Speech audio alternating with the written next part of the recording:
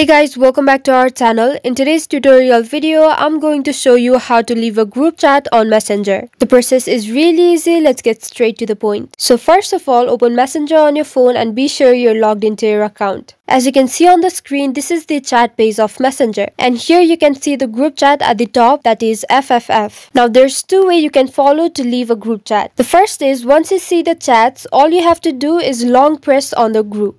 Then on this menu, you can see the fourth option, which is leave group. You can simply tap on it. The next way to do this is you can tap and open the group chat first. And once you see the chat box, you'll simply have to tap on the small eye kind of icon at the top right corner of the screen.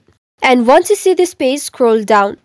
At the bottom of the page, you can see the last option that says leave chat. If you tap on it, you'll see this kind of pop-up menu, and here all you have to do is tap on leave group. Once you do that, as you can see on the screen, you will have left the group and you won't be able to send text anymore. So this is it for the tutorial. I hope it was helpful. Don't forget to like the video and subscribe to our channel for further tutorials. Thank you.